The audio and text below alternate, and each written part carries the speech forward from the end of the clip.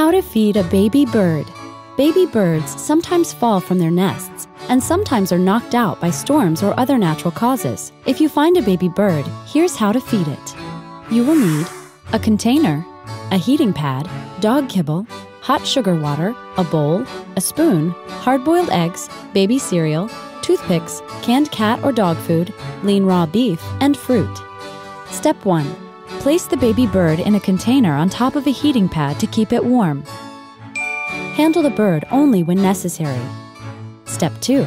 Prepare the food by soaking dog kibble in hot sugar water for 1 hour. Step 3. Remove the kibble from the water and mix it with baby cereal and a hard-boiled egg.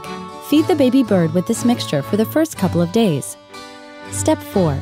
Make a pea-sized ball with the food mixture and place it in the baby's mouth using a toothpick. Never force food or water into the bird's mouth. Step 5. Feed the bird every 15 minutes over the first couple of days. When it's stronger, feed it every 30 to 60 minutes. Step 6. Feed the baby bird room temperature canned dog food, lean raw beef, and fruit after the first couple of days. Step 7. Wean it away from hand feeding once it starts moving around.